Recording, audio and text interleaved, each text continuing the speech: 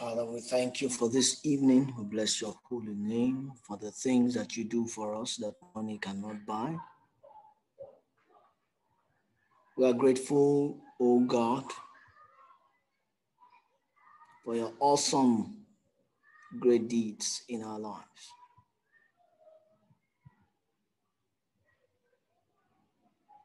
We thank you, Lord. Thank you, O God. In Jesus' mighty name. Hallelujah.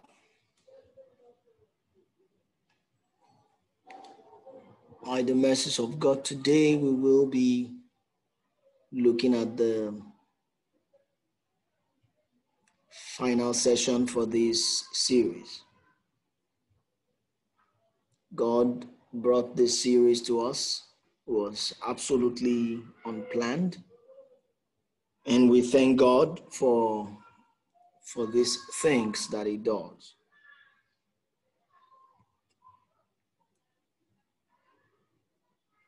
Sometimes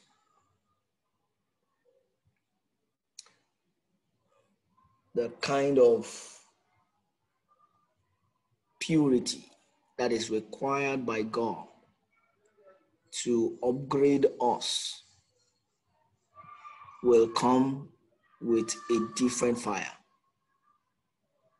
And God responds keenly to the kind of fire on the altar. Whether it is a strange fire or it is a fire that he himself has ordained, a fire that he himself has set in order. And we believe him for his own fire and not a strange fire. Now, sometimes we can say that we cannot argue with results. But I've said many times that in God's balance, we can argue with results. God does not just want fire or any fire on the altar. There is a certain way by which his own fire can come down upon the woods. You remember the sons of the priests who had not understood clearly that God is much more interested in how than the result. They went about setting a fire on the altar of God, thinking that all that mattered to God at that time was just for fire to be seen on the altar. They didn't know that if you did not culture that fire in a particular way, in a way that he himself has prescribed, what begins to happen will be that heaven will give a verdict on the fire, and it will be weighed and it will be measured. And if such fire is termed strange, then the repercussion or the consequence of strange fire will come upon whoever does that. And that was what we saw in the case of the sons of the priests that set strange fire on the altar of God. God is particular about the kind of fire that is on the altar. God is also particular about the results and how we come about our results.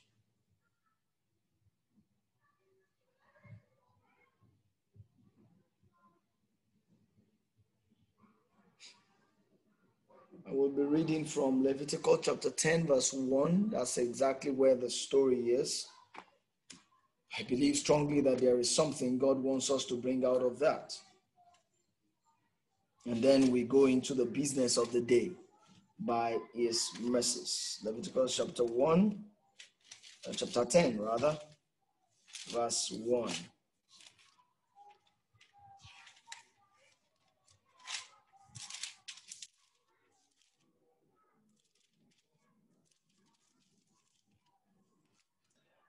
Nadab and Abihu, the sons of Aaron, each took his censer and put fire in it, put incense on it, and offered profane fire before the Lord, which he had not commanded.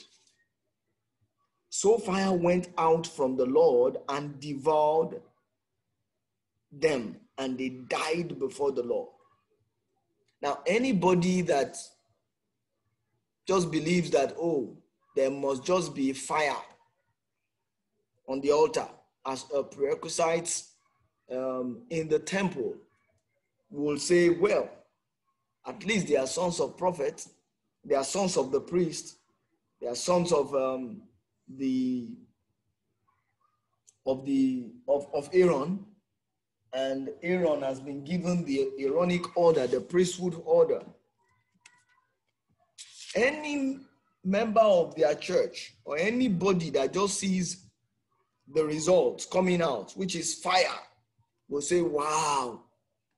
So at least we have people that can provide the fire. It had nothing to do with the old and the new. It had nothing to do with Aaron the old or the sons of Aaron being the new. No. It had everything to do with how they went about it. What kind of fire is on the altar was the question. This particular fire was measured. It was weighed from heaven, and it was adjudged to be a profane fire. It was not the fire that was prescribed by the Lord in the way it should be. Which means God is particular. God is interested in how we set our woods in order. Hallelujah. So because of that, any strange fire or any profane fire on the altar will invoke consequence. There will be consequence for every strange fire. And the consequence is fire will come from the Lord to devour whoever produces such fire. And then it will purify the altar. Hallelujah. And by this time, Moses said to Aaron, this is what the Lord spoke, saying, by those who I come near, I must be regarded as holy. And before all the people, I must be glorified. So Aaron held his peace. Then Moses called Messiah El-Savan, the son of Uzziel, and the uncle of Aaron, and said to them, come near, carry your burden from before the sanctuary out of the camp. So they went near and carried them by their tunics out of the camp, as Moses had said. Moses said to Aaron and to Eleazar and to Ithamar his sons, do not uncover your heads, nor tear your clothes, lest you die, and the wrath come upon all the people. But let your brethren, the whole house of Israel, bewail the burning which the Lord has kindled. You shall not go out from the door of the tabernacle of the meeting, lest you die, for the anointing oil of the Lord is upon you, and they did according to the words of the Lord. Hallelujah. So God is more interested in the how. You see, and it is very important, and that is why for a week now we've been looking at different aspects of our lives that may be harboring wet woods, different aspects of our life where we may have serpents underneath. And we've been crying to God as God has been showing us that the fire of the Lord will come upon our woods to chase out every serpent and everything that has resulted into idolatry, resulted into concubinage, resulted into idolatry, including ministry, including the legitimate needs and wants. I was talking with someone this morning, and I was saying to the person that following Jesus is not easy. And there is no other way to say it. I am yet to see a generation that will come forward and say, oh, it is very easy. There are means and ways to doing it. That the world has found a solution to improving the turnaround time of processes does not mean that the process in the spirit can be Googled, or the process in the spirit can be fast-tracked. No, it cannot be fast-tracked. The way is narrow and the path is straight, and few are those that will be on it. That cannot change. That is an ancient landmark. It will always abide. It will always remain.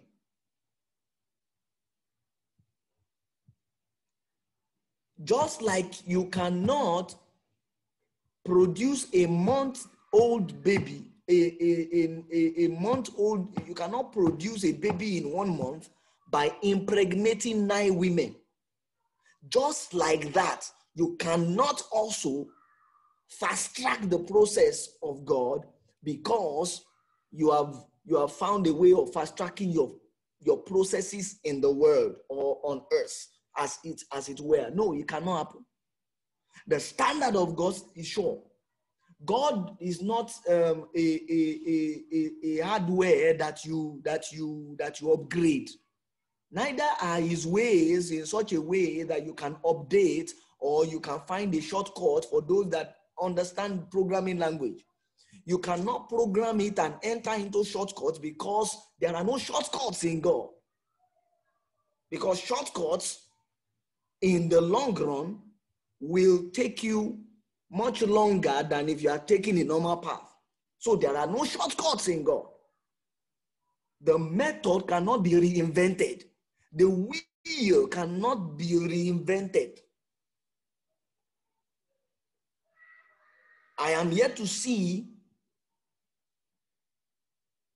a place in the scriptures where it's explicitly written that the whole time religion and the new time religion, which one is better, like we have made it, is only one way. I am the way. And as you go on the way, you will begin to see him in the process. And so he is the author and the finisher of that process. He is the one that have chosen that process and not you. So you cannot reinvent it. And it needs to be said because this is where there will be mass production of half-baked disciples, people that will enter into the school but they will not graduate. God's method or God's process of graduating men from his own school is not by writing exam, cramming the exam, cramming every way and writing it and thinking that, oh, you will make first class. No, God's method is by the fruit that you bring out from the school. That is how you will graduate. If you will not produce the right fruit, you will keep repeating the class. You will keep repeating the class until the fruit can be found. And if the fruit will not be found, the pruning will continue. And if time is of the essence in the assignment that God needs you to do, God can give the assignment to someone else that is ready. He has that prerogative. So you cannot come and you can complain about your religion. You can complain about your church. You can complain about the doctrinal issues about your church. But you cannot come to a place of reinventing the will of God on the premise that, oh, this process is too tough, is too much. This thing is too much and it needs to be restructured. No. You cannot. The standard of the Lord stands sure. Having this seal that the Lord knows who I is, and let everyone that name the name of the Lord depart from iniquity.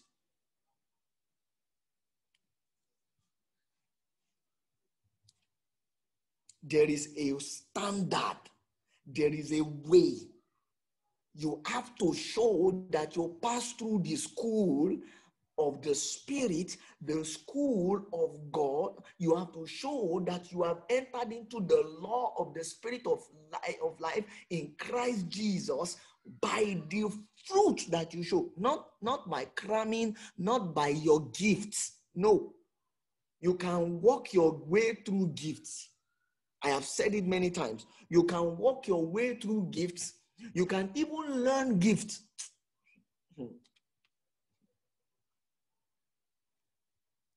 You can be a taxon. We call them taxon in those days. Children that are given over to the priest or to the prophet. They will learn from the prophet. Like Samuel lived with Eli. You have children like that you are just giving them as if you bequeath something to a church, and then the children will learn. You can learn gift, but you cannot learn fruits from man.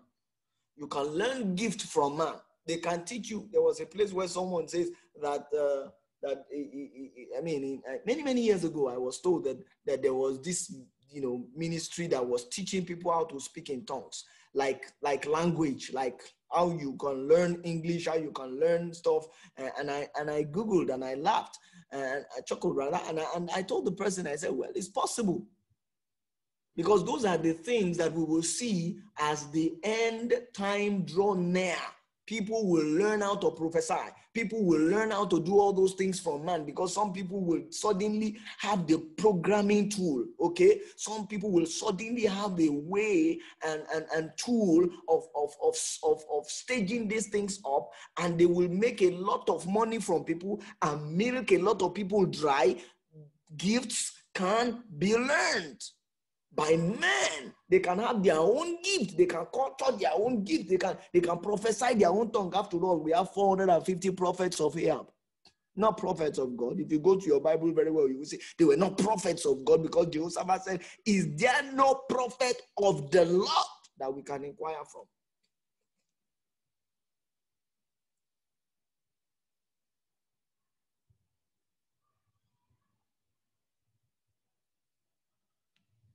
So there are the world, and everyone inside of it can reinvent the wheel of their own gifts. You can find your own way into something, not with God. Not with God. God's standard is sure. He cannot reduce it for any generation. God's production is the same yesterday, today, and forever. He does not say this one is outdated. He doesn't say this one is old. This one is new. Nope. You can call a part New Testament. You can call the part Old Testament. The word of the Lord stands in heaven. There is no Old Testament in heaven. There is no New Testament in heaven. Is the word become flesh and dwelling among us is the same word. The same way he spoke to the Father, the same way he's speaking to the sons, and the same way he will continue to show himself. God is not a grandfather. He will always show himself the same way he showed himself to Abraham. He will show himself to Isaac and to Jacob. And he will not say, I'm the God of your grandfather. He will say, I'm the God of your father.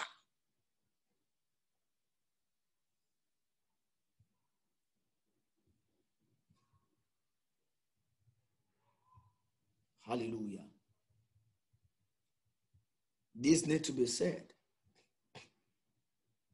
because God will not reduce his standard for any generation. So the earlier we know this, the better for us. It is not easy following Jesus. And Jesus never promised that he's going to make it easy. In this world, you will have tribulation.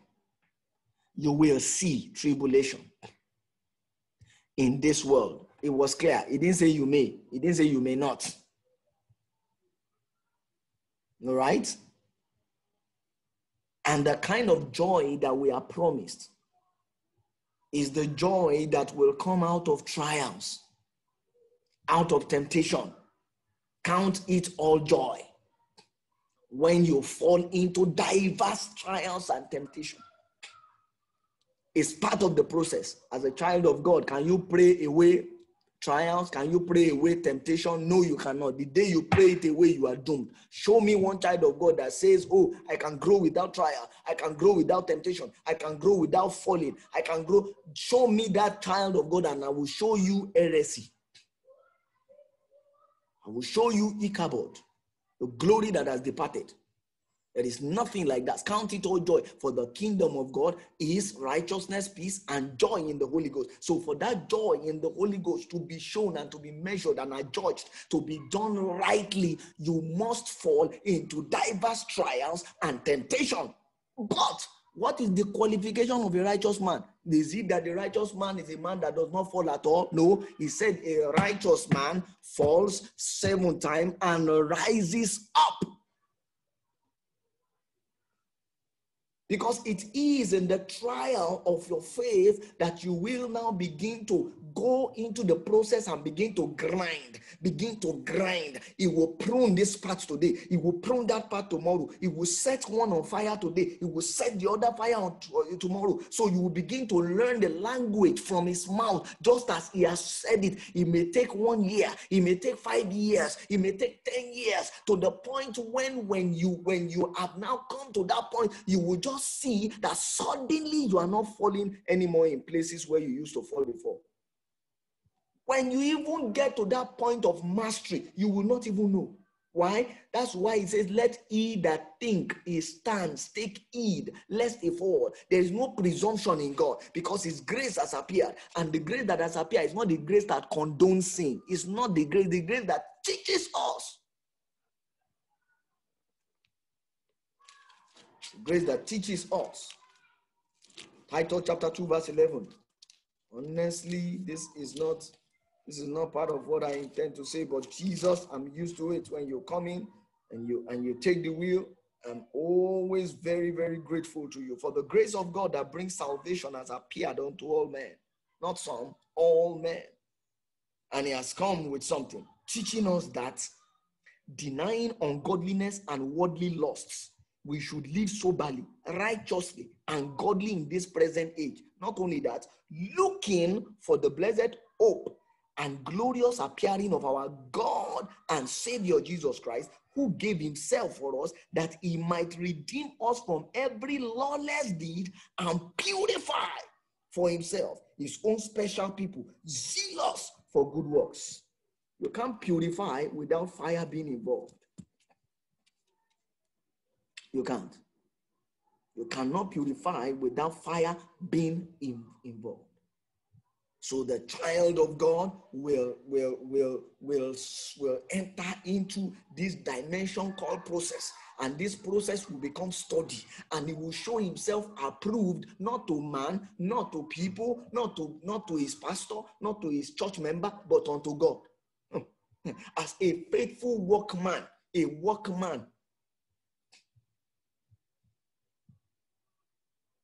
that can rightly divide the word of truth, not a man that can argue the word of truth, not a man that can debate the word of truth, not a man that can quote it on his head so that people can know that, oh, he has come to a place or a scholarly place. No, not a man that goes to seminary and puts everything on his head and we don't see anything. You have to go through the process God's own way. You have to graduate from that class God's own way, else you will keep repeating the class. And that, ladies and gentlemen, is how God always have few people in his class. Few people. Narrow is the way. It cannot be broad. And it cannot be. Narrow is the way. Hallelujah.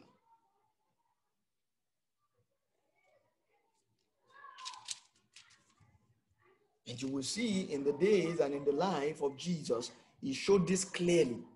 Clearly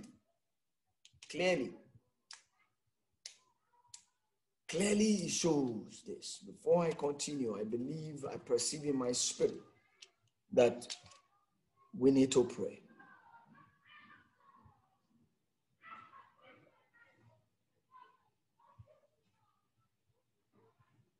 Lord,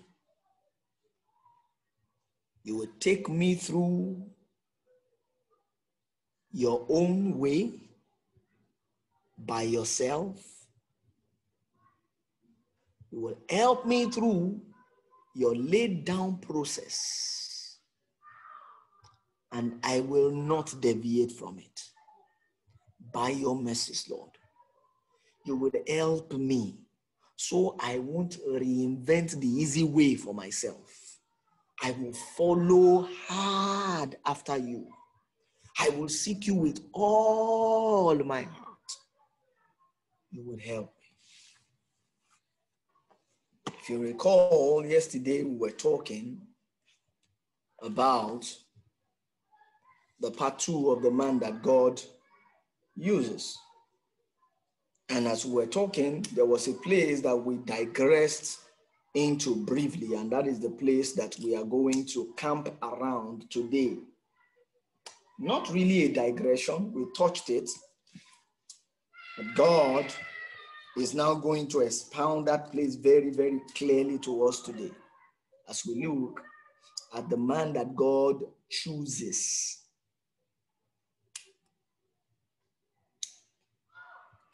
Recall yesterday when we were reading in Luke chapter 7 about a certain Simon that Jesus was speaking to and saying to him that I came to your house, you did not offer me any water, you did not anoint my feet, you did not kiss me. These were 3 accusations that Jesus put forward. I am reading from Luke chapter 7 from verse 36.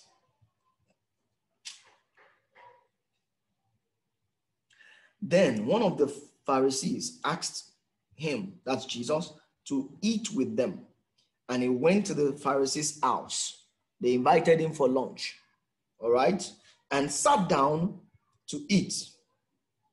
And behold, a woman in the city who was a sinner, when she knew that Jesus sat at the table in the Pharisee's house, brought an alabaster flask of fragrant oil and stood at his feet behind him weeping. And she began to wash his feet with her tears and wiped them with the hair of her head. And she kissed his feet and anointed them with the fragrant oil. Now, when the Pharisees who had invited him saw this, he spoke to himself, saying, this man, if he were a prophet, would know who and what manner of woman this is who is touching him, for she is a sinner. And Jesus answered and said to him, Simon.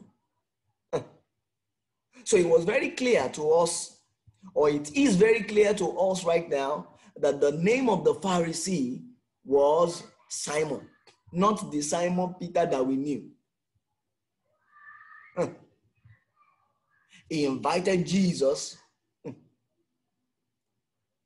Hallelujah. He invited Jesus for lunch. If you think it's down to inviting Jesus to your life, you may need to think again at this point. He invited Jesus. Is that not what we say?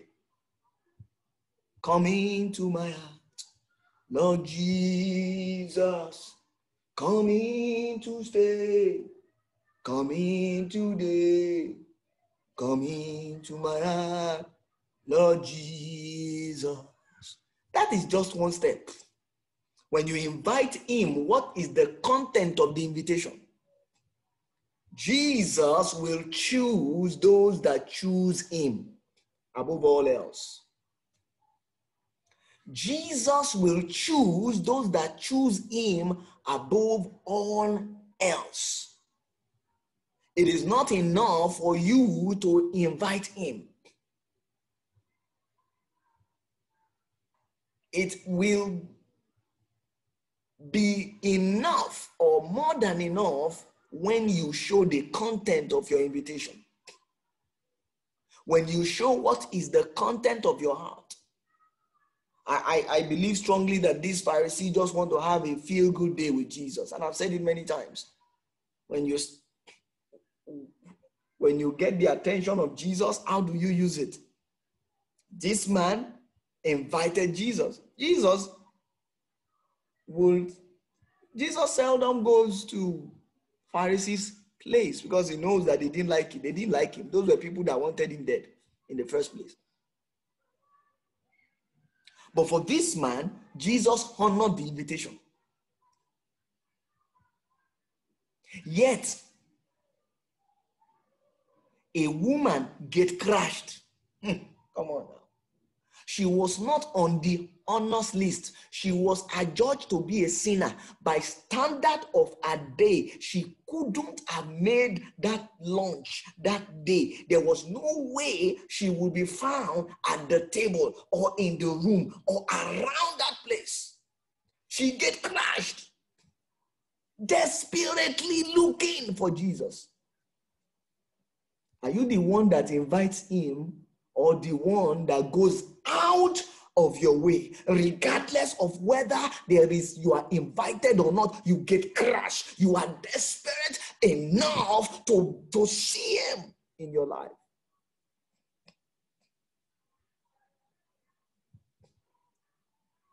There are people that they invite Jesus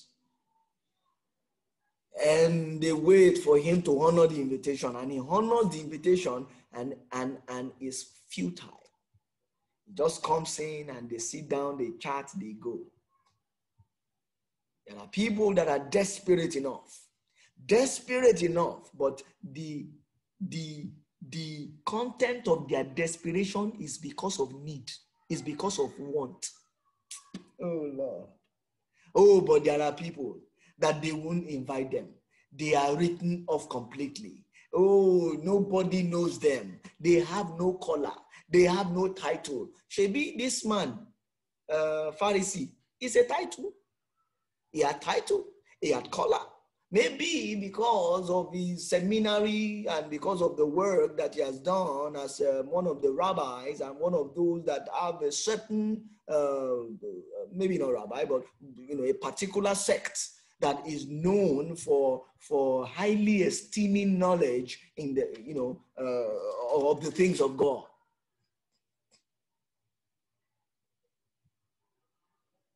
Maybe he felt that was good enough reason for Jesus to knock on the door, or for Jesus to honor his invitation rather. Maybe he felt that, okay, I am pastor, right reverend. I've been following Jesus for 55 years or for 30 years. And at least, in fact, my father was the one that brought apostolic faith to Nigeria. And so because of that, in fact, he was one of the living legends that named me and gave me, I had my baptismal class and I was fully baptized in River Jordan of all rivers.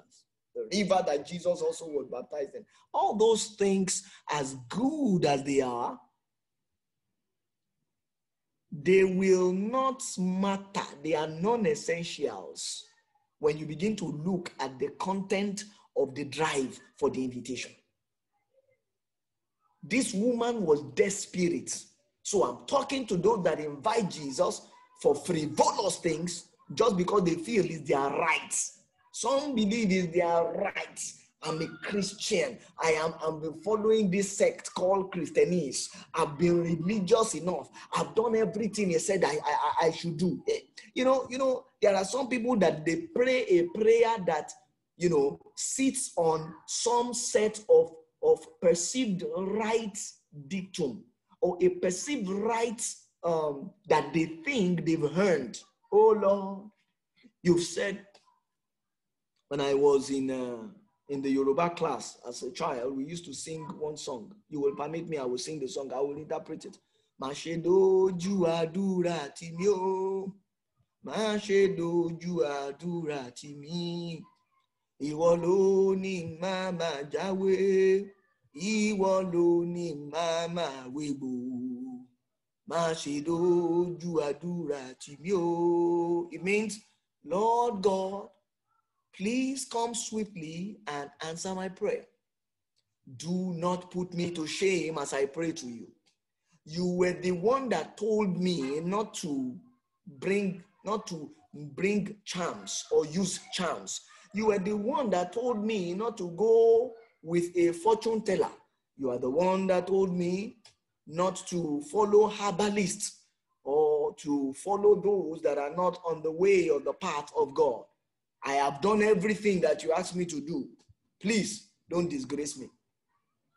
You know, there are some of us that we've mastered the act of laying demand of God on God based on some rights, some rights that we've earned with our life. Oh Lord, I've not smoked. I've not done anything bad. You've told me from childhood I've followed your way. I've followed your way. There is no way my life, cannot be. How do we sing that song? I cannot call on your name and end up in shame. How do we call that? How would there is a song like that. I'm not saying it's wrong, okay? I'm not saying it's wrong, all right? But what is the content of such a discussion? What is the content of such words when you speak it to God? Is it that you feel pompous enough that you have earned the right, or you have walked the mile, or you have earned the right to call God or to petition Him? It's just more like, thank you, Tolu. It's just more like saying, oh God, I have options. Don't mess me up. Thank you very much. Oh, thank you very much. Someone says to me, things like, I have been serving you all my life, been in your house all these years, and my prayer have not been answered. God bless you for this person typing this. God bless you. And you might not have known that part. You are born again. Me, I say it the way it is. But please, don't be angry.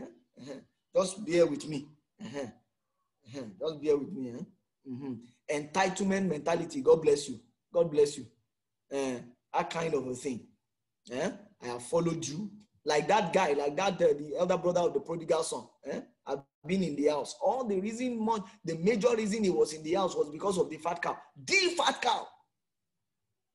How do I know? Because that was the thing that the father touched that made the guy to talk. All along, we didn't know that he was in the house. A good boy, a gentle boy, a wonderful boy is the one that will be pointing, we are one day at this. We have followed this God. We know how he works. We can actually pretty much predict his way. If you want him invited, just attain a level in him, be pure, be holy. So what do you say when God takes the tour? When God breaks protocol and begin to bring a Virgin Mary that did not even know any man and begin to sideline everything that you know about biology? What do you say to that?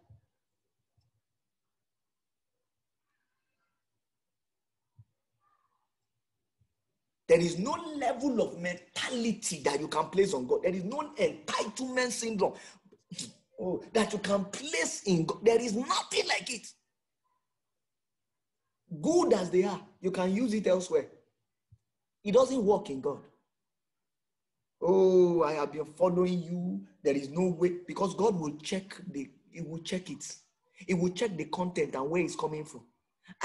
And that you are getting results when you use it. Where did we start from? We start from, you can argue with results.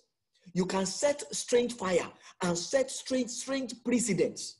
You can teach a whole generation on something that is strange to God and something that is totally wrong in the order of God. And that is what I've seen in my generation. People growing up to say, yes, we can draw caution on God. God, if you don't do it, I will leave you. I have options. I can't be following you. If it's not working, let me know it's not working. Let me just drop it. You can argue with results.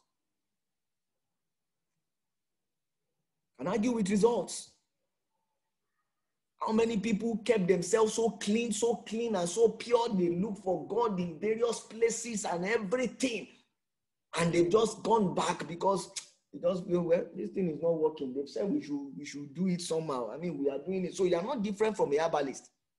They said we should do it like this. We should call it like this. We should call it 7 times. Maybe 7 is not working. We call the name of Jesus 7 times. We add the blood of Jesus to it. We say the grace. May the grace of our Lord Jesus Christ. When we finish, we say surely goodness and mercy. I don't understand. In the first place, who says you should even be closing your service with the grace? That's another topic for another day. So we have mastered some Christianese language and some Christianese way. Break that protocol. Doesn't work in God. Good as they are. The best of what you will produce is religion. Mark my word. The best, good as they are. I'm not an advocate of religion. I'm not a preacher of it. I detest it with every passion that I have in me. Relationship. 1 ounce of relationship is greater than massive tons of religion. There's any cry of my heart in this time and in this age is for my generation to have an experiential knowledge. Just one title of it. Oh Lord God Almighty, it will fetch you. It will be enough for your entire generation. Just one word, one pure word from the Lord. One pure word. Your generation forever can latch onto that word forever because, forever, oh God, your word is settled in heaven. Your word is settled is settled because God says so, not because you have a mentality or an entitlement mentality towards God. The word of God is settled. God cannot be made less God or more God by whatever you do or whatever you do not do. He's God all by himself. I stand before God, I always tell him, what I'm saying is, it is me. I'm not more than this. I can't be calling the shot for you. Can't be standing like Peter to say, oh, this thing that you are bringing down for me from heaven, although I see that you are bringing it down from heaven, is still unclean. Who are you?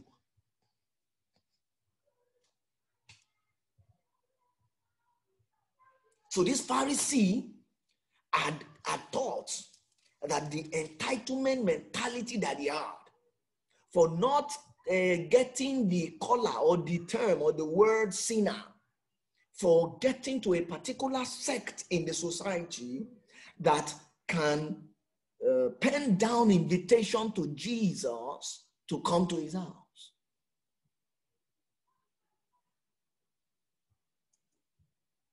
And here was another woman that by societal standards, they've been called sinner. Hey, haven't you heard it many times that Jesus says, I did not come for those that are well. If you are well, I didn't come for you.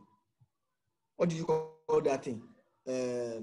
Substitution by elimination. One mathematics topic like that when we're in school. Jesus just eliminated that particular group. They are well. I didn't come for them.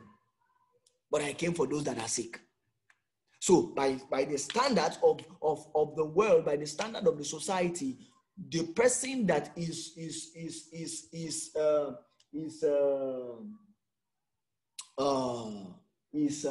qualified to ascend onto the holy mountain is the one that has a clean hand and a pure heart. How do you adjudge that? Do you adjudge that with religion? Say, pastor, he's a man of God. So, there are some terms and there are some words that we've gotten for ourselves in religion that we believe that whoever gets that thing must have attained or must have paid the price to do that. It doesn't work in God. It can fetch you religion.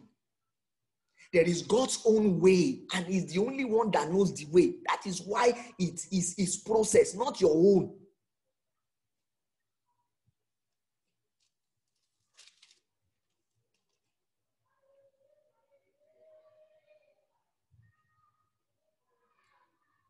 So if by our own societal standards, we are cultured to say that we have to get to this point before we can start inviting Jesus, then we are in for a serious surprise when Jesus begins to pay attention to the ones that get crushed, to the ones that are sick, to the ones that are called sinner, to that one that is falling and rising, and that one that has never even heard the voice of Jesus at all. At all, he does not even know how Jesus speaks. To that one that does not even know how to pray, whether he's going to start with Lord forgive me, or whether he's going to start with praises and thanksgiving. There's no protocol, nothing. Woman was called a sinner. And the woman came. First, as he even entered, she couldn't even sit at the table. She had to stand behind Jesus. She had to stand behind Jesus, but Jesus did not disqualify her from doing the three things that the Pharisee thought were beneath him. The Pharisee thought he has earned the right, and so those things were beneath him. Jesus wants someone that wants him, that needs him, that is desperate for him. The content of the desperation must be weighed. Is it need? Is it want? Or me? Who? What is the motivation behind that desperation? This woman was able to show it. She did not ask for anything. She did three things that were very, very critical. Number one, she washed the feet of Jesus. Number two, she washed the feet of Jesus with tears, with our own tears. Come on now. With our own desperation, with our own struggle, with our own pain, with our own heart, with everything that is inside of her.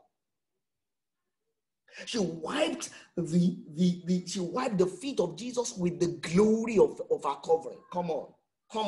And she kissed the feet of Jesus, with her lips. And then anointed it. And that alabaster box, you will see how expensive it was, because it was the subject of discussion as they went on.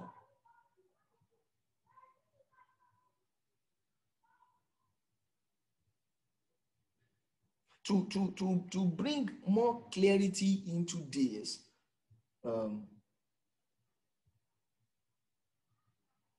you will see that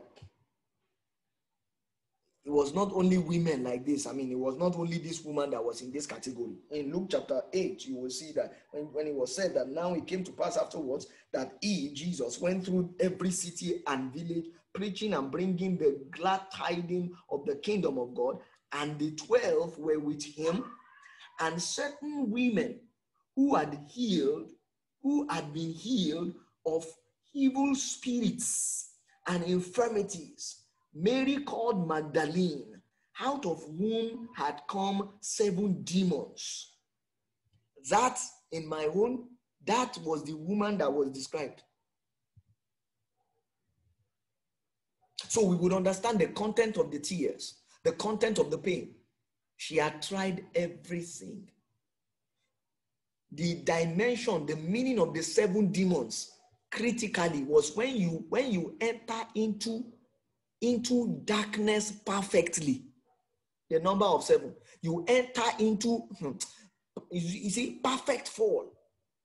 A perfect crash landing. You cannot, by every standard of religion, you cannot even see God. There was a void, a vacuum inside of her that made her to first taste the first demon. He saw that this demon cannot give me what I need. She entered into the second demon thinking that, eternal life will be there. He can't give me. Then she entered into the third demon. Okay, this madness will leave me alone. She entered into the fourth demon, and as she was entering, she was exhibiting the signs and the dimensions of patronage. She was exhibiting the sale of a product. Okay, How do I know? They said she was a sinner. By what standard? Remember that woman that was brought to Jesus, the adulteress. She also was called a sinner. So by the standard of this Pharisee, and be very careful, okay? When people label you, how do you label somebody a sinner when you have not patronized her? How do you know? If you have not entered into her or gone into her or bought her product, how do you know that she's a sinner?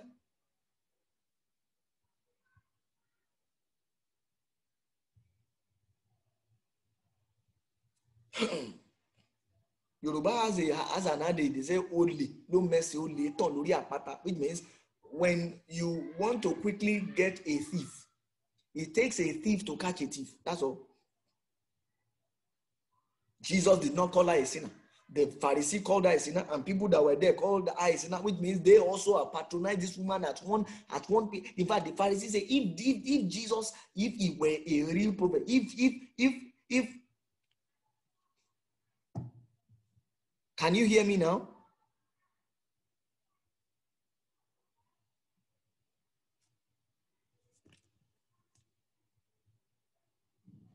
Can you hear me now?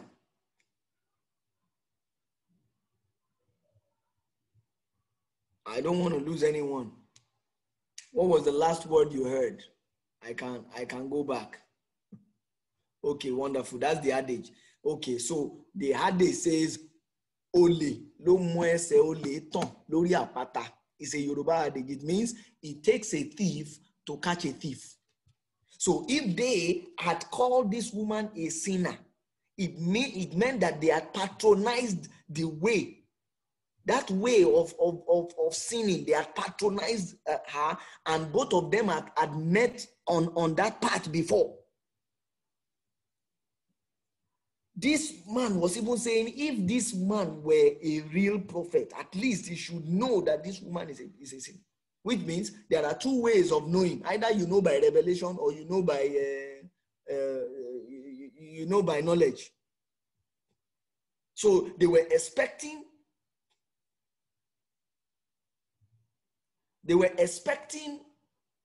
Jesus by revelation to know that woman was a sinner. But they had known from a type of a knowledge, which is something they have experienced by association. Thank you.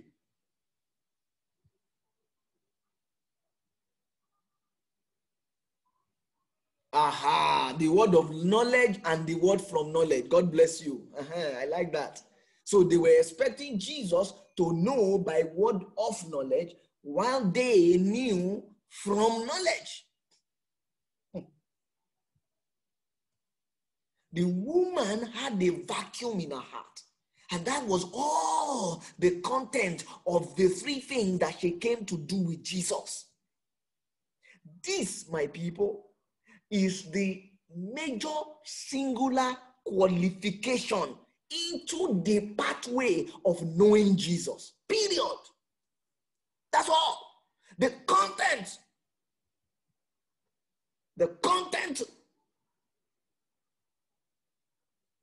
of the reason for which you have come to Jesus. Both of them came. One invited, the other one get crashed. It didn't matter who invited at the end of the day. It didn't matter who get crashed at the end of the day. It mattered what both of them did. You just came give me food. This one came and chose me and showed that she wanted me, and she showed it that she didn't just want me because she needs to be delivered from the demon. She didn't just want me because she wanted to pay for a school fee. She didn't just want me because of either legitimate reason or illegitimate reason. She wanted me because she wanted me. Period.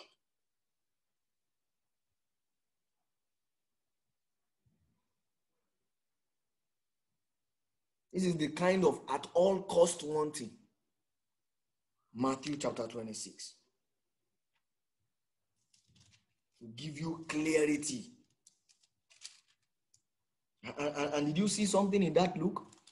When Jesus was touring and doing his crusade, He said the disciples also were with him, and then there were some women that were delivered of evil spirit. Oh Lord God, it does not matter. God can choose to use anyone anyhow he chooses. He does not go by your religious dictum or your pathway. No, he can deliver men and use them for his glory. And mind you, this particular woman was not an apostle, but you will see what she did at the end of the day. Matthew chapter 26.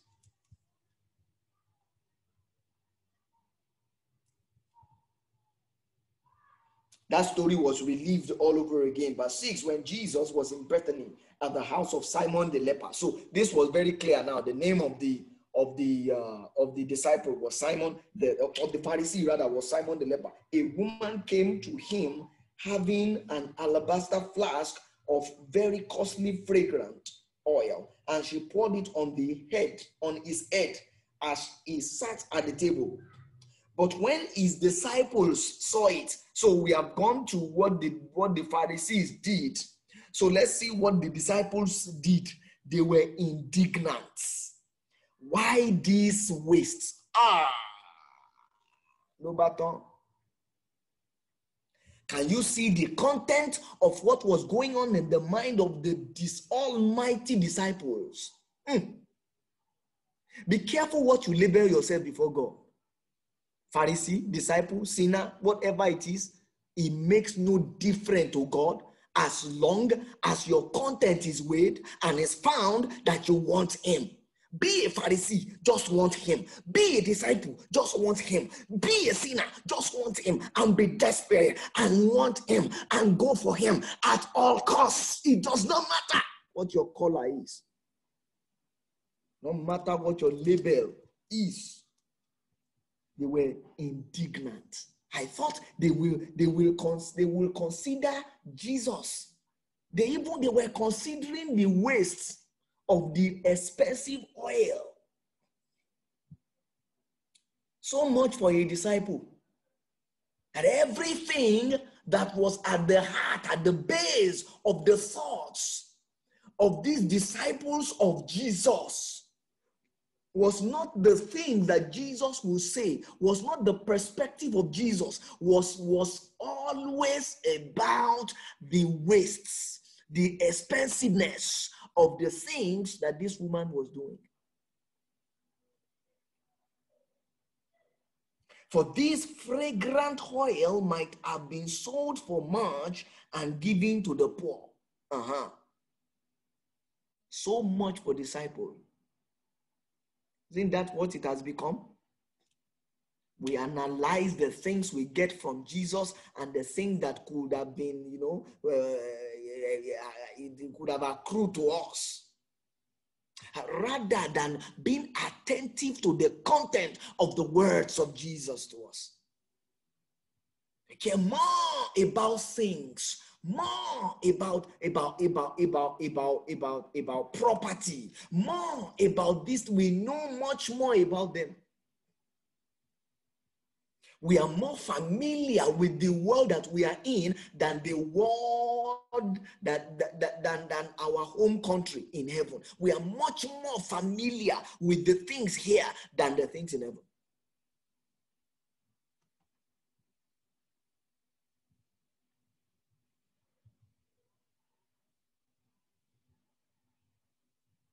Heaven should be more real to us than the earth, than where you are seated. Yes. But when Jesus was aware of it, he said to them, "Why do you trouble the woman? For she has done a good work for me." Do you see that? Do you see how Jesus adjudged the matter? Do you see how Jesus judged the matter rather? Do you see how Jesus laid the truth? How do I know it's the truth? Because the truth is the one saying it. This discussion as regards to Jesus was not up for debate. Whatever he says is the truth.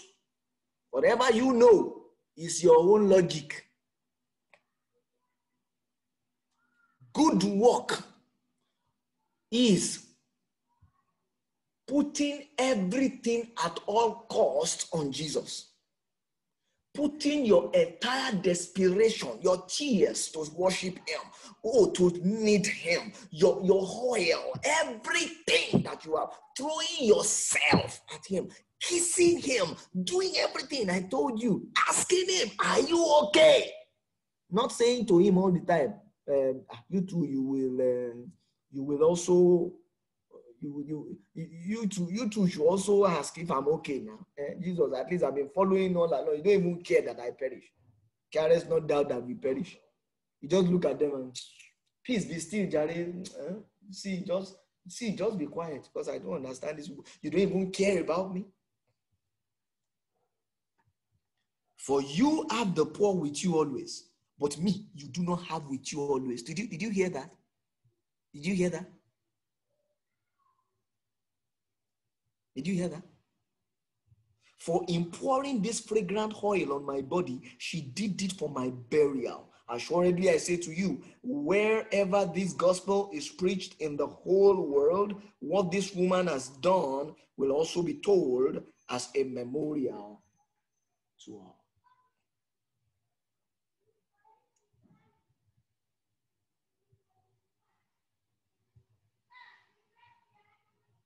Those who choose religion cannot choose Jesus. It's not possible. You can't choose the both. See, every other thing that takes you out of the sight of Jesus, the dome, the preaching, the ministry, every other thing, as legitimate as they are, once they don't set your affection on Jesus, it is religion. Quote me anywhere. To that Pharisee that invited Jesus, he will think that he has opened a church in his house in the name of Jesus. Whatever church you open, and Jesus is not the center, because in this particular, that lunch, Jesus was not the center of it. He did not bring, he was particular about how the lunch will go, how the table will go, and everything. He was not particular about Jesus at all. The same thing the disciples here. They were not particular about it. They were particular about the poor. They were particular about the fragrant oil. They were particular about everything. Anything that takes your attention and affection from Jesus is religion. And you can never find Jesus inside religion. Quote me anywhere. Jesus is not in any religion. Jesus is in a relationship. It's not in any religion.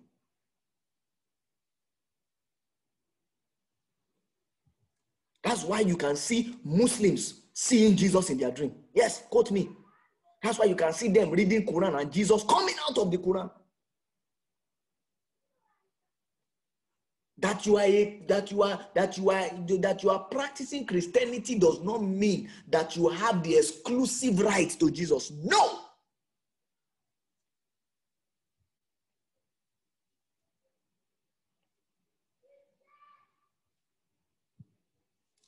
And you will see all those disciples, all those Pharisees, by the burial of Jesus, none of them was there. None of them. John chapter 20. Now on the first day of the week, Mary Magdalene went to the tomb of Jesus early.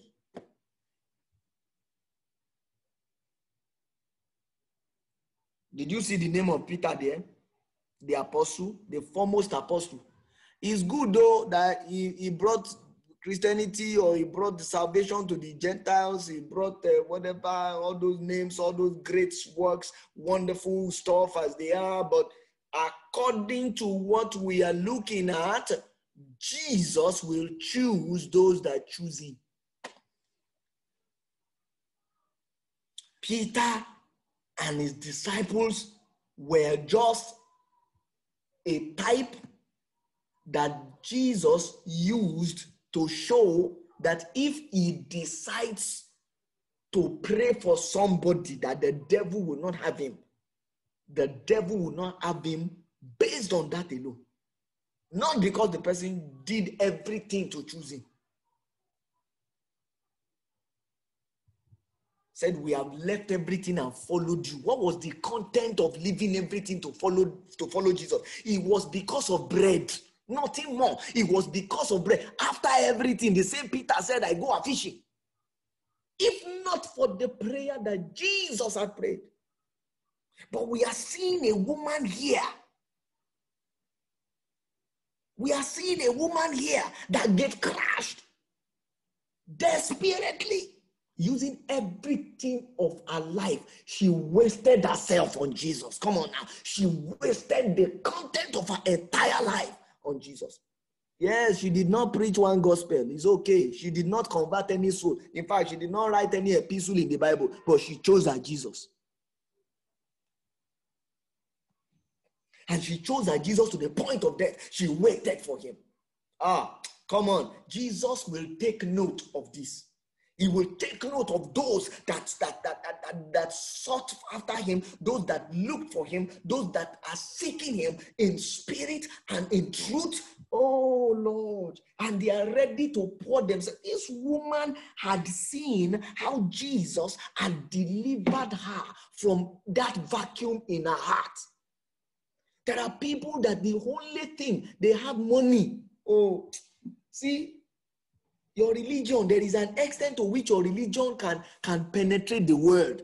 The kind of religion that is about money, you will be rich. You will be the promissory note Jesus. It cannot work. That's why it cannot work in developed countries that they provide for themselves. Jesus will give you car. Jesus will give you motor. Jesus will give you coat. Jesus will give you suit. Jesus will give you everything. Everything. Transactional Jesus. If the gospel must be preached all over the world, if the true revival must come, it must be the relational Jesus. It must be the Jesus that we will show to the world that yes, though we have everything, we still choose him in spite of the thing that we have. Though government has provided every other thing, there is something government cannot provide. It's called eternal life. Though we have programs in the world that can algorithm that can predict when rain want to fall, even if we are in this desertificated land, or we are in the Sahara and we want rain to fall, there are some chemicals that we can use for rain to fall. Yet we still chose Jesus because you cannot make righteousness to fall. You can cause rain to fall, but you cannot make righteousness to fall. You can do everything to invent anything in your heart. You can still have vacuum in your heart. It is Jesus that can fill vacuum. There are people in the world today that they have money. They have everything. Our Jesus cannot penetrate them because our Jesus is a transactional Jesus. Our Jesus is promising them money that they already have. Our Jesus is to promise them cars that they already bought. Our Jesus is to give them the thing they have, the things of life. But no, a time is coming now that these same people, the vacuum in their heart, they will begin to look for those that can quench the vacuum, those that can quench the thirst. Oh my goodness. And that's where one man that has eternity and the experience of eternal life, just one experience with Jesus, will meet with them. And one word with such man will pierce their heart. It will pierce their heart so much they won't be able to sleep. They'll be rolling on their bed. I have never had this kind of word before. I've never seen this kind of man before. Where did this man come from? They will research. They will go on Google. They will go on Facebook. They will go everywhere. I have seen people. I have not seen this one. And it's even very small, very short. It's not even pulling crowd like those we know. It does not even have a dome. It does not even have a name. How do we call this? I've met people. I've met the men of God, the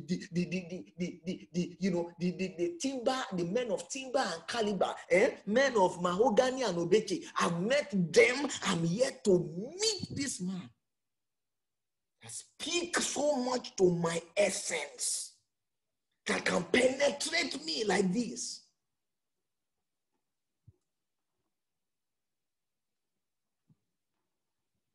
That's why she came to the burial site, because nothing mattered to her in this world anymore. Nothing.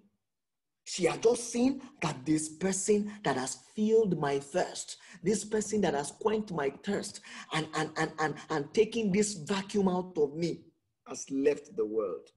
Oh, what can I do without this person? And while it was dark, she did not even care. Oh, how will she care? Someone that was not afraid of 7 demons, someone that had tasted everything, has been there, is done that. How will she care? The disciples on their own, they have analyzed. Okay, is so much for Jesus. With all his anointing, they kill him like they just killed him like rats. He couldn't even deliver himself. Is that not what you say? If he's a man of God, we see, look at him. See, this is what I've even committed the whole of my life to, and I've been following it. Oh, I've been fooled. I have been deceived. This woman, she did not even analyze anything. She did not analyze anything. She stood there. That in the moment that I met him, what 7 demons couldn't give me? What Pharisees couldn't give me? I have slept with the Pharisees. They have patronized me as an adulteress. I have even slept with some of them that call themselves Sadducees.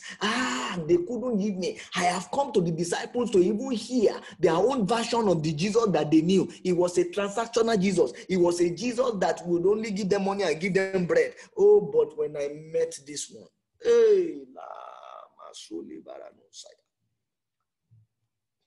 who can give me what he has given to me in this world? She was not afraid of the dark. You still have option. Follow Jesus to a point, you start seeing cockroach in your room, it's wahala. This thing, I don't think I'll follow like this. So, no. You go to a place and you hear one word. This one is, I'm going back. Let me just go and sit. No, I don't want to hear anything. Is this? No, it's not. Jesus is not this hard now. What's the meaning of this?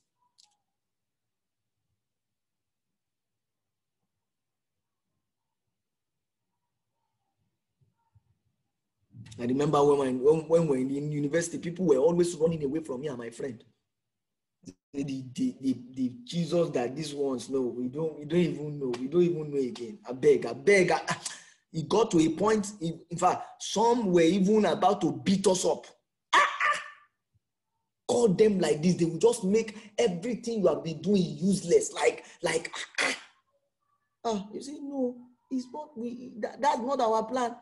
This we are talking of the thing that we have experienced. Was that not what John said? That which we have seen. Oh, that which we have heard.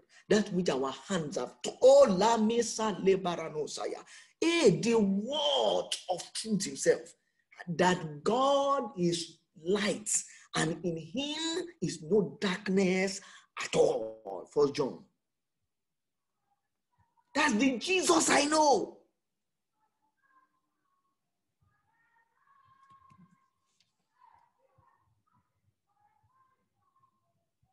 They were not always happy whenever they come around us.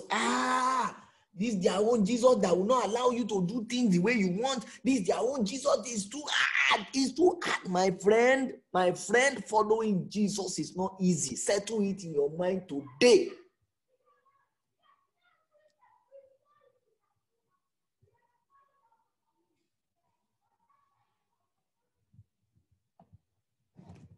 Be of good cheer, for I have overcome the world. It doesn't matter what trial, what temptation I find. He has told me that he is the anchor for my soul. And I will go through everything for him.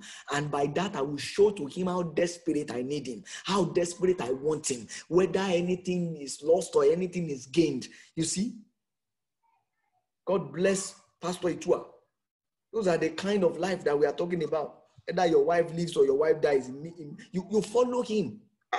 You don't understand what has happened, but you are still saying, I will follow you till death. Nothing else again. I don't know anything again. That's what this woman has done.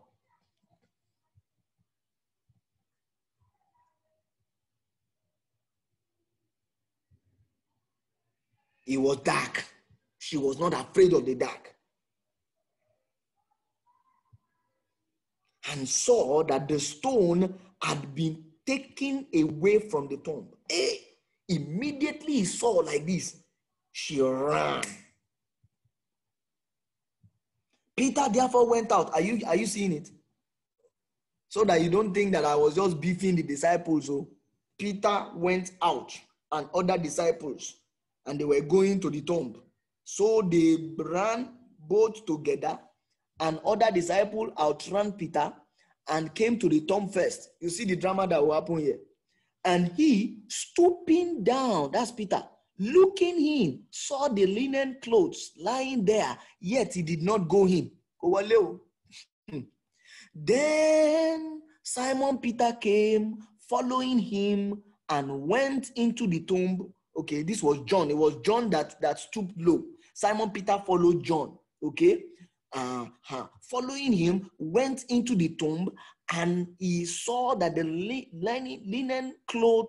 He saw the linen cloth lying there, and the handkerchief that had been around his head, not lying with the linen cloth, but folded together in a place by itself. Then the other disciple who came to the tomb first, that was John, went in also, and he saw and believed. And as yet, they did not know the scriptures that he must rise again from the dead. Then the disciples went away again to their homes. I shall tell you, we have seen it. He's not there anymore. He has gone. So he has left us here. Jesus, after using my boats, after everything that I've given to you, after everything that I've shown to you, you even disappeared. You did not even tell me, no courtesy. And you left. So they went home. Oh, but Mary. Lord, make me Mary. Oh, make me Mary. Make me Mary. Make me Mary. God bless you, Tolu. I'm energized every time I enter your heavenly. I want to read that.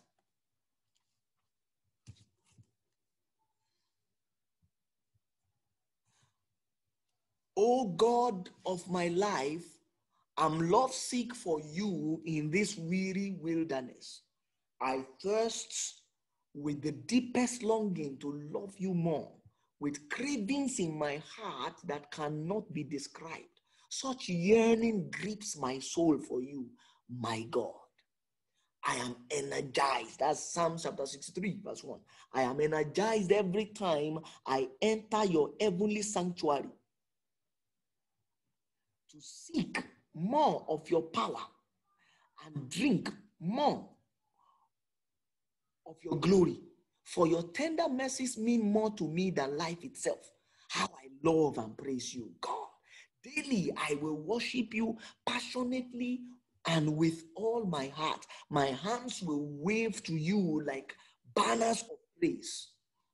Psalm chapter 4. Okay. I lie awake each night thinking of you and reflecting on how you help me like a father. I sing through the night under your splendor shadow, offering up to you my song of delight and joy. I overflow with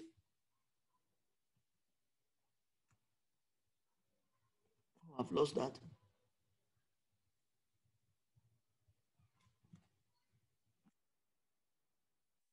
Oh, I've lost that. I was trying to read what she pasted there, but the long and short of that was someone yearning for God, someone showing God to God that he needs him for who he is.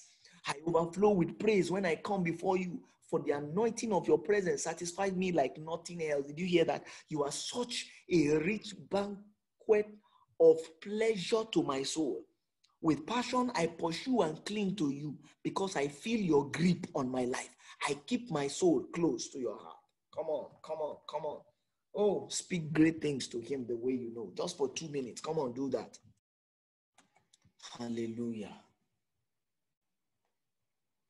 Oh, Jesus. They all left. They all left. But Mary stood outside by the tomb weeping. How can I get my Lord? How can my Lord come to me? Where has he gone? Others have options. They call themselves disciples. They have options. They can go. They have families to go to. I don't have. Catherine Kuhlman one day said, you have places to go. You have options. You have other things. Please don't grieve my Holy Spirit because I don't have anywhere else to go. I don't have any other thing. This woman was weeping. Such a person that had a great grip on my life. Where will I get a man like this?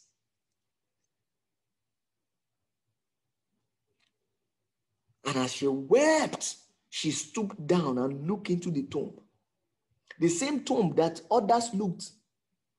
She looked into it and saw two angels in white sitting. And look at this, wonderful. One at the head and the other at the feet, where the body of Jesus had laid.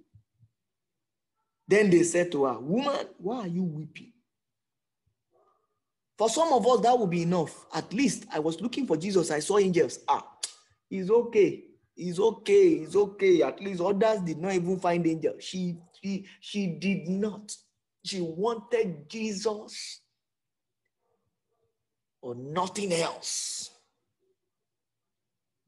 Reminds me of the song that they taught us when I was in Sunday school. Some want riches, some want fame, some want virtues till the end. But I want Jesus to stand by. Give me Jesus, I am satisfied. I want Jesus, he is my friend, who will stand by me till the end. I want Jesus to stand by. Give me Jesus, I am satisfied. Everything in the heart of this woman was not angels. She said to them, because they have taken away my Lord. My Lord. The disciples did not even get close to this. They did not get close to this at all. My Lord. And I do not know where they have laid him. And now when she has said this, she turned around. She was not saying, I have seen angel. I will go and write a book. I will go and show to the disciples that yes, they did, though I'm not a disciple, but I found something that they did not find. It was not time for that. She turned away from them and saw Jesus standing there. And did not even know that it was Jesus. She thought he was a gardener. And she said, and Jesus said to her, woman, why are you weeping? Whom are you seeking? This woman had left the part of what are you seeking? The disciples were the ones that were on the pathway of what are you seeking? They were seeking for bread. So whoever is seeking for bread will go home. Whoever is seeking for every other thing aside from Jesus will go home. But whoever is seeking Jesus, whom do you seek? She, supposing him to be a gardener, said to him, sir, if you have carried him away, tell me where you have laid him, and I will take him away.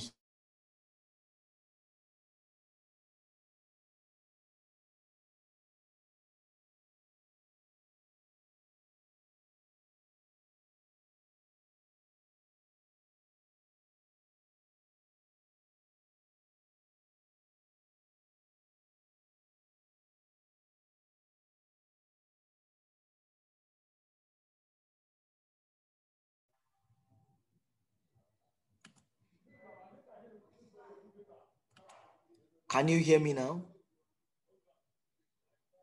Can you hear me? Such depth Such depth. Yes, I was quiet. Such depth. She did not even care. She was even saying to the gardener, where have you laid him? The content of her heart is not that she was looking for Jesus because Jesus owed her money. It wasn't that she was looking for Jesus because Jesus promised to give her bread. No. She was looking for Jesus because Jesus was our Lord. She had gotten to the place of lordship. She had gotten to a place where she could abide in him, not even seeing angels, not caring whether angels were there or not. He was my Jesus or nothing.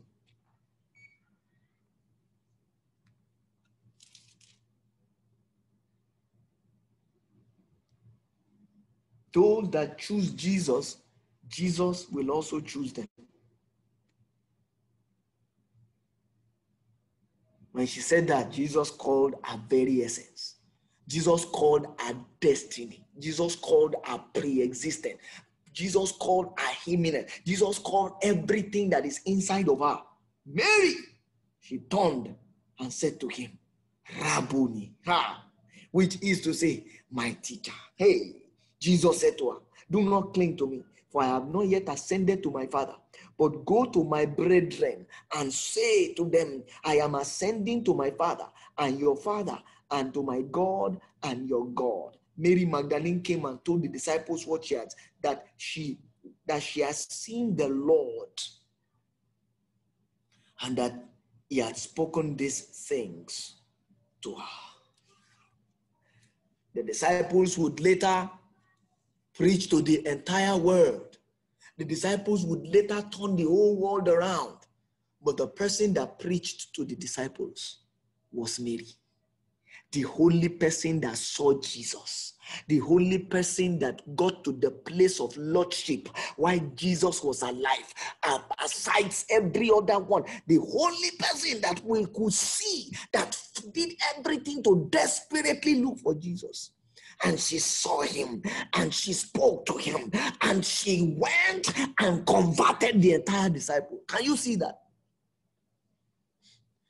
Without Mary, without the one that had the experience of Jesus, the disciples that will show to the world and shake the world would never have done that. They had gotten to their wits' end. They had gotten to the bread. They had gotten to the food. They had been frustrated. Oh, but they needed someone that has seen beyond. What do you want to see? Or who do you want to see? I want to see a who. I don't want a one what. I want a who. For the past 31 years since I have known Jesus, this is the one I've been looking for. Not church, not religion, not that. I will never be satisfied except my Jesus. Oh, my Jesus. Alone, nothing else. My Jesus. My Jesus. Because that's the only person that can set fire upon my wood. There are some serpents that I cannot take away. I cannot deliver myself from myself. I cannot set myself free. I have done everything I know how to do. It's not working. Oh, but I have found the one that can set the fire in the right places, and I will be completely delivered from myself to follow him all the days of my life. And that person is Jesus. Are you here? Set your heart on him. Set your heart on him. Jesus, you or no one.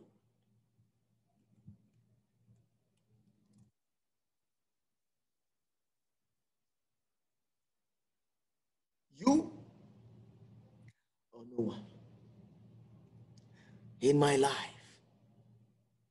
show me how to want you. Show me how to need you. Show me how to outsmart or wear out darkness. Show me how to stand beyond darkness. Show me how to withstand darkness. Show me how to stand and go beyond angels. That even when I see angels, I won't go back. I will still, even when I see gardener, I will say, where do you keep my Jesus? Show me, Lord. You. Yes, Lord. Nothing more. Nothing more. Only you in my life. Only you in my circle. Only you, Lord. Nothing else. No one else will quench my thirsts. Only you is a prayer that we must make always. Always. Only you, Lord. Only you, Lord. Only you, Lord. Only you, Lord. No one else in my circle. Only you, Lord. Only you, Lord. Only you, Lord. Only you. No one else, Lord Jesus. No one else. Hallelujah. No one else, Jesus. Only you in my life. Oh, no one else. Oh, no one else. You alone. I want to see you. I want to touch you. I want to hear you.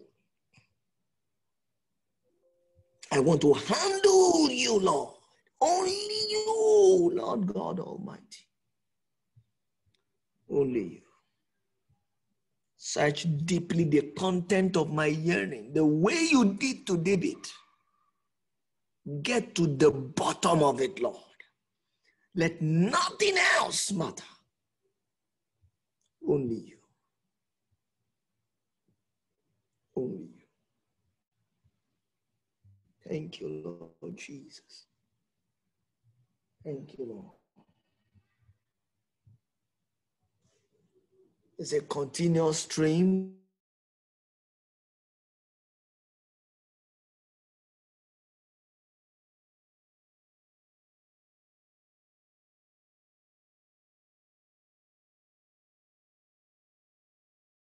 It's a continuous prayer. It's a continuous fire. Talking about it.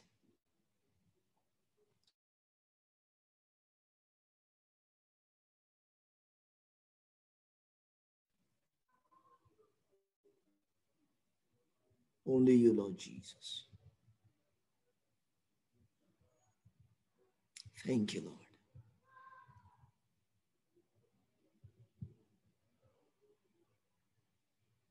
It's a pleasure having everyone for 5 days at a stretch. We thank God for what he has done in us and will continue to do in us. Let your fire keep burning for no one else but Jesus. Let the fire burn our woods till religion jumps out, till tradition jumps out, till culture jumps out, till nature of men jumps out, till everything that will not describe God in us jump out of us. In the name of Jesus, I commit you all to God and to his grace from today, that you will go from experience to experience in him alone. In him alone, you will make your boast. In his mercy alone, you will make your boast in the name of the Lord. God bless you. God keep you. It's been a very intense season. It's been very intense. The energy of God has been so much upon me this period, and I thank God. Thank God for his grace. I thank God for what he's been teaching and what he's been saying. And I believe that what he says to one, he says to all. And I believe that your ears have been opened, your eyes have been opened within this 5 days, and God will begin to take you from his glory to his glory, from his faith to his faith, from his realm to his realm, and you will know him for yourself in the name of Jesus Christ. Thank you, everyone. We've come to the end of this 5-day series. I love you all. And it's not been easy. It's not been easy, but we thank God all the same. Thank God all the same. We thank God all the same. God releases this thing and it comes heavy sometimes. And we thank God for giving us the strength and the capacity to carry these things. Because I tell you, it's not easy. It's not easy. But I thank God for helping me this period. It's been very, very intense. My day taking, my night taking. Not because I want to come and talk here, no. But because this is how my day is. This is how my night is. Every time it makes no difference. Whether I'm talking to you, I'm not talking to anyone. I'm just in my corner. I'm just in my circle with Jesus. It's more than enough. One cannot get enough of him. Always, all the time. All the time.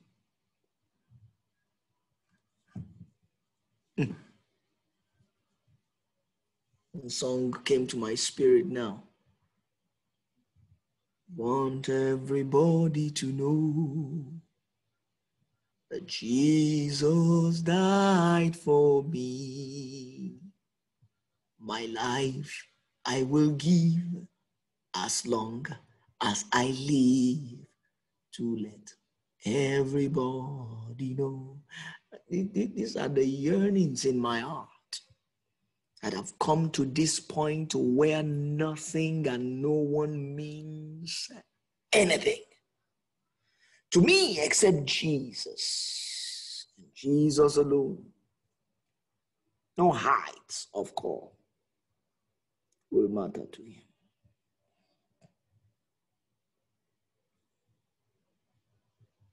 Keep following him alone. Keep the fire burning. Let it burn to the next generation. Let your children know Jesus, Jesus, Jesus, Jesus alone as your message, as your healer, as your baptizer, as your coming king, as your savior, as everything that you are. Thank you, Lord. Ooh. Lord God, I thank you. That you alone will find us faithful. You alone will find us faithful. Of your pleasure, we will be. In the name of Jesus. Thank you, Lord. Thank you, Lord. Ooh. It's so intense on me, people. It's so intense upon me. Thank you, Jesus. May he find us faithful. May he find us faithful. May he find us faithful in the name of Jesus. May he find us faithful in the name of the Lord. Thank you, Lord. In Jesus' mighty name. Does anyone have anything to say? I am so heavy right now. It's so like getting me drunk. The Jesus that I drink.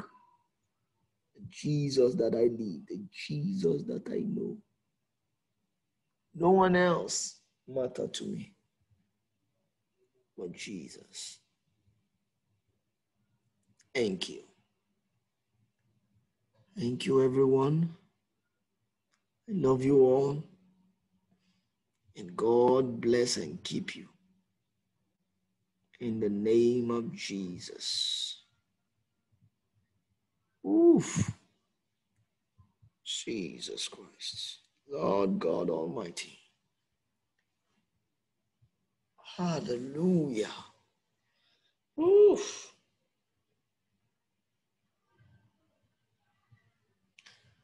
It's heavy here. It's so heavy here. Hallelujah. Hallelujah.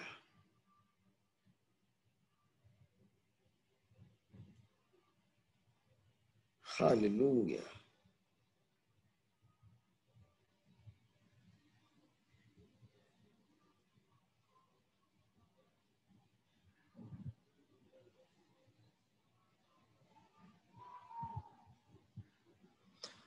Hallelujah.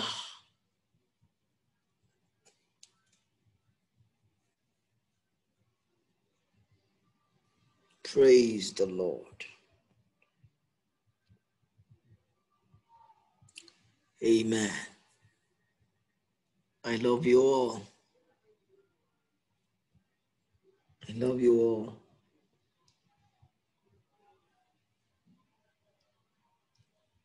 I'm homebound. God bless you.